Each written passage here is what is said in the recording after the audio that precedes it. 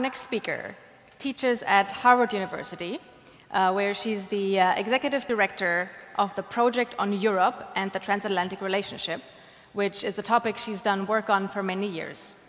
In 2017, for example, she examined how urban networks are changing international relationships, which is also something that will influence her talk today, which is titled How Cities and State Diplomacy Are Changing the Alliance, a Neo-Hanseatic Perspective. Please join me in welcoming Cathryn Clüver Ashbrook. Thank you. Thank you. A time of great change. The world hovering on the cusp of a new era. Old powers, alliances unclear. Western armies in the Middle East, Turks in Syria. New power rising from the Far East, lapping at the shores of Europe. Trade under threat, new technologies changing everything. And no, of course, it's not the 21st century I'm talking about. Not our time of transatlantic dismay, NATO pullback potentially, trade war, Facebook, Google, and Xi Jinping's China. But the century almost 1,000 years ago that saw the rise of the Hanseatic League. It was a time of the Crusades, Genghis Khan, the Magna Carta, and the Holy Roman Empire. And a network of cities across Northern Europe pulled their continent, their region, from darkness into light, from the Middle Ages into the Renaissance. The nearly 200 cities of the Hanseatic League in its heyday, they banded together for trade and for security. They had their own police force, they had their own tax policy. They became rich and they became powerful. They outshone kingdoms and empires. The cities of the Hanseatic League created a network that was adaptive and it was resilient across wide swaths of territory. They created knowledge among each other. They shared information, what today we call data, the gold of our era, to make each other more resilient because their power, their wealth, and their prospering was interdependent. These cities as a network had the power, and they used it well. Could that work again for a wider region, for the wide span of the transatlantic relationship? We're at a precarious moment. Nationalists are trying to back away from the multilateral order, from an interconnected world. Cities will not, and they cannot. They know their health and their wealth depend on this interconnectedness. And that means interdependence. To protect themselves and their citizens, they have become self-interested actors in the international world, just like their forebears in the Hanse. The 21st century nations of the Transatlantic Alliance, they need to recognize and work with this new network power. The numbers prove that cities aren't just composites of the world. No, they are becoming the world. By 2050, and you know these numbers, cities will hold 68% of the global population. They already drive 80% of global GDP. And a huge number of the world's richest, most resilient cities are right here in the transatlantic sphere. Paris has a bigger economy than South Africa. New York City, the city that I served a decade ago, has a bigger GDP than Australia. And Paris's economy is bigger than all of Saudi Arabia's. Their power lights up the sky at night. Airways, seaways, they secured the wealth of European and American cities for decades. Now, globalization and connectivity that comes with the fiber optic cables and data and money that travels across them makes cities more globally intertwined than ever before. It makes City Hall smarter and faster and more aware and more responsive and more globally empowered. They are more ready and able to carve out their own paths, in some ways, in opposition to their national governments. In their density, their wealth, and their interconnectedness, cities feel policy and policy changes first. They're on the front lines for terrorism, for cyber attacks, for infectious disease, and for climate calamity and economic disruption. And they're no longer willing to be passive bystanders to these phenomena. Cities now have options. They can invest in deepening economic and security ties with an established system like the Transatlantic Alliance, or they can look to Asia. They can glide beyond it, looking for the dynamic and fast-moving cities in Asia or the creative cities in Latin America. I say, let's enlist them in the cause of the transatlantic relationship. And with that, let's find the transatlantic renaissance. Cities are now mounting independent trade delegations, and they're engaging in bilateral, multilateral, and diplomatic avenues of all kinds. Their businesses are deeply linked. Their scientists and researchers are connected. Their police departments every day are more integrated to help scan the global security landscape for threats. So while nations jostle and bicker, cities every day are building trust and they're building value. Let's look how that's working. Boston's airport was once the model for Singapore. Now Boston turns to Rotterdam to figure out how to keep its airport and its city's innovation district right on the water that's low-lying, safe from rising seawaters. Singapore, in turn, shares how they elevated their airport. These connections are direct. They don't flow through Washington or The Hague. Boston calls Rotterdam on the phone. In a global context, this one call to City Hall takes on an entirely new meaning. They talk on commerce and security, public health, social equality, urban engineering, and on and on. Sister city relationships are no longer for drinking tea and exchanging school classes. No, they're for making contracts on issues that work. Universities like Harvard, where I teach and research, support this deepening integration by training mayors from all over the world on effective, tested responses to public policy challenges. The University of Southern California in Los Angeles actually does diplomatic training for mayors. And whether it's Hamburg or Los Angeles or New York, guess what they all have? They have their own foreign ministries. This is urban diplomacy. It's bilateral, it's multilateral, it's platform-based, and it's networked. And national capitals and nation-state networks, they're beginning to listen.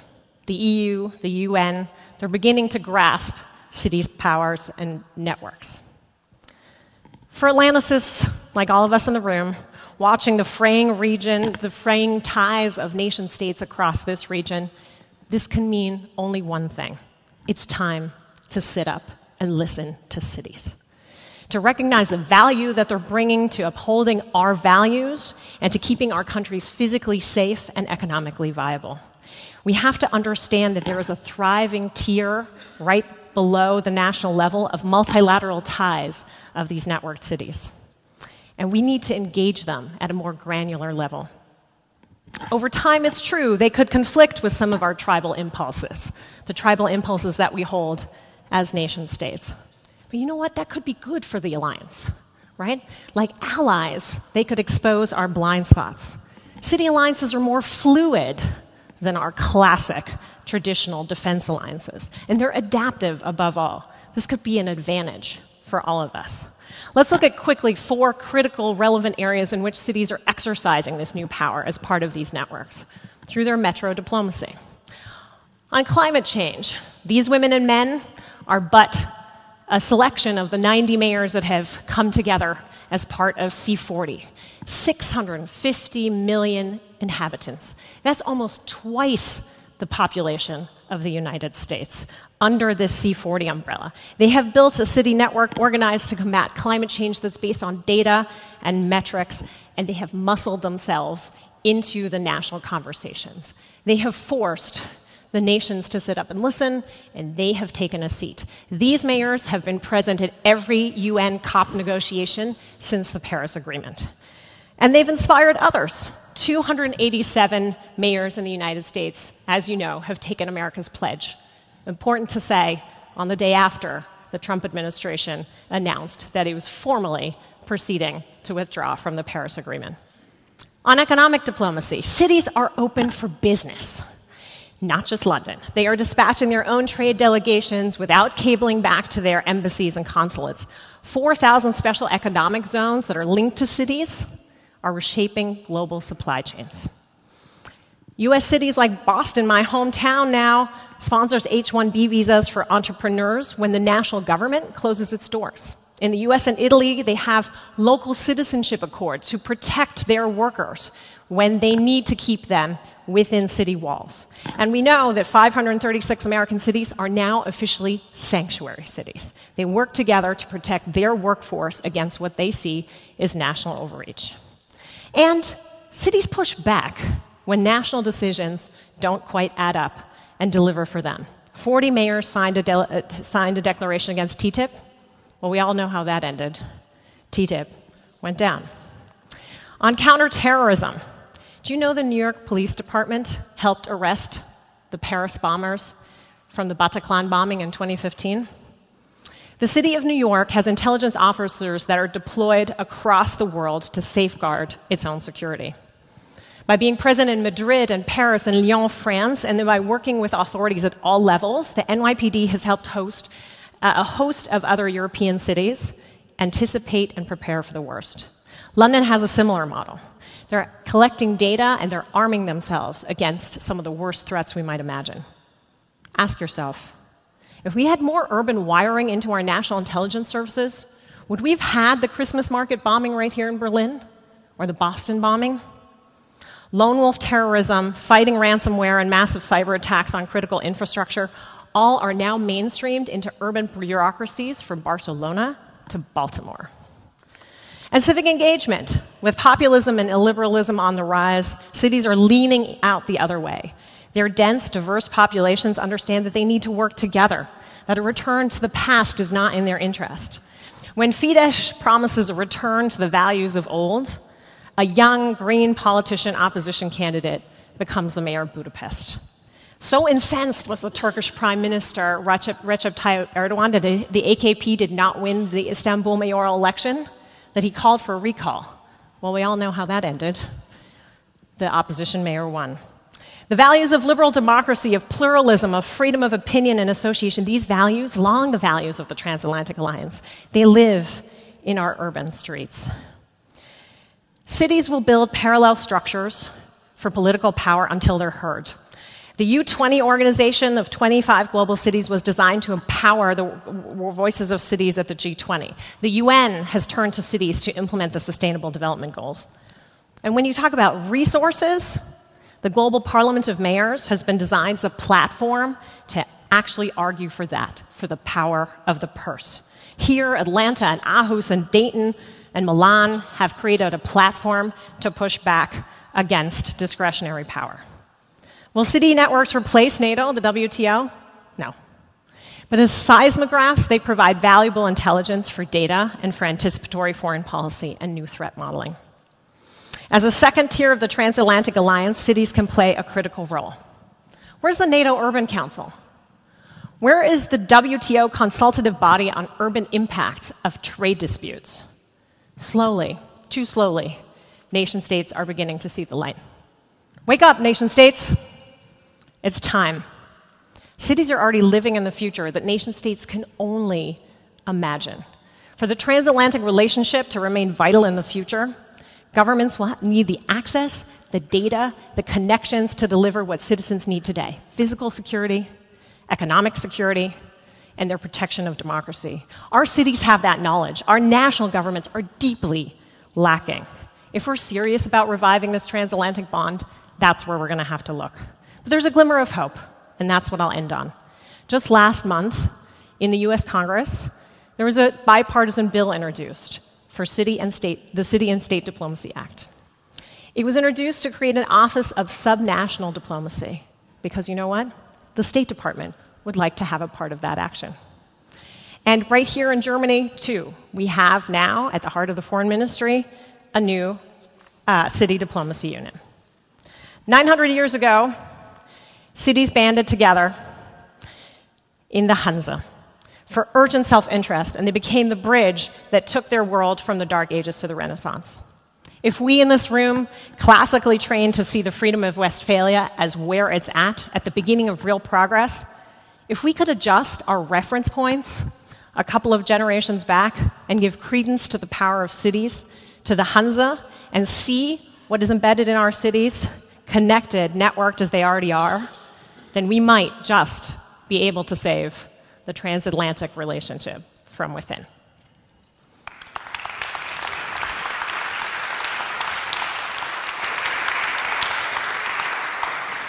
Thank you so much for this passionate plea for urban diplomacy. Greatly appreciate that. Are there questions?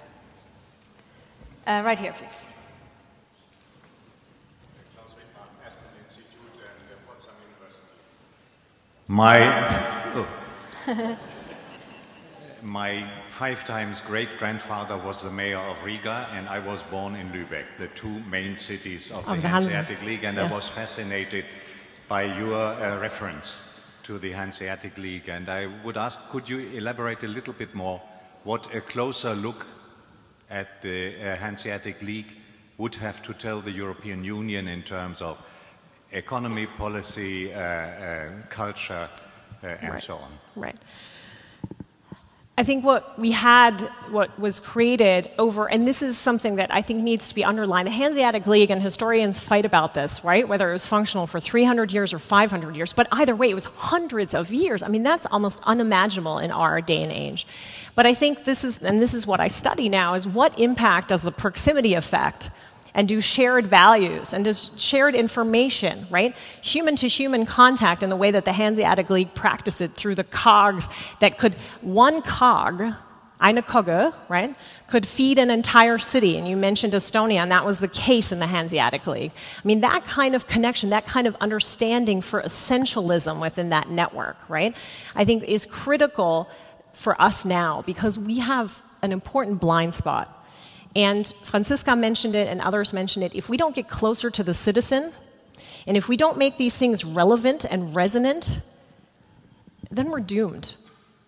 If I hear one more conversation about transatlantic values without anybody telling me what they are and how they resonate in my own life, then why should I care? And if we don't go back and think about how, and this is what I find fantastic about the Hanseatic League, that proximity effect created the kind of stickiness in this network that allowed it for it to go on for hundreds of years. And so if we don't invest in that stickiness with our supporting architecture in the EU, these multilateral platforms that we already have, but not in this paternalistic way that we've traditionally done it, you know, in the Assembly of Regions, sure, you children can come play too. No. This is where the power's at, and if we don't pay attention to that, we're setting ourselves up for cataclysmic failure, frankly, because we're going to lose our citizens, we're going to lose that connection. So if I look at the Hanse, I look at this strong bond that was based on this proximity effect and on these sort of real lived values, and not values, but values driven by interests. It's the 21st century. We have interests too. Cities have interests too. So if we can connect that and we can mirror that, I think then we'd be moving forward in a productive way. Just time for one more quick question, and I saw a hand over there, please. Thank you. Yeah, Tim Jones, British Embassy in Berlin. It's a question perhaps the other side. It's to say, I think I entirely agree with you about the role of subnational authorities in international relations and how it's growing. And Germany is a fascinating place to look at that because of its history and the federal setup. But where I wanted to ask a question was a recent study of populism in the UK came out, entitled "The Revenge of the Places That Don't Matter." Mm-hmm. And so the question, cities are doing great, but how does that affect the broader dynamic? Is that actually, in a sense, destabilizing or one of the destabilizing factors in the broader politics? I mean, I think that's the main thing that people who study urban development now, that's where we're looking, right, is the breaking point between the city and the rural, right? Because in Brexit, the rest of the country, quote unquote, held London hostage. If you look at the American system, because of gerrymandering, because of the way that the electoral college is designed, South Dakota gets 2 senators. I just read you the economic numbers for New York City. How does that come together? So I think for all of us that think about how we get the balance right in empowering the kind of, and I've just told you how many people are going to be moving into cities. How you negotiate that, I think, is one of the challenges for the national system, how you listen more effectively. But the thing is, you're going to have allies in the urban environment to push for that. But conversely, they also see that breaking point. So the thing is, again, finding allies on that level, because cities are interested in having rich metropolitan regions or regions outside, because if the regions don't prosper, neither do they. So again, I think there you can take some hope from that self-interested dynamic, providing those dialogues actually happen. Wonderful. Thank you very much. Greatly appreciate it. I'll take the clicker from you. Thank you. Thank you. Please sit down. All right, moving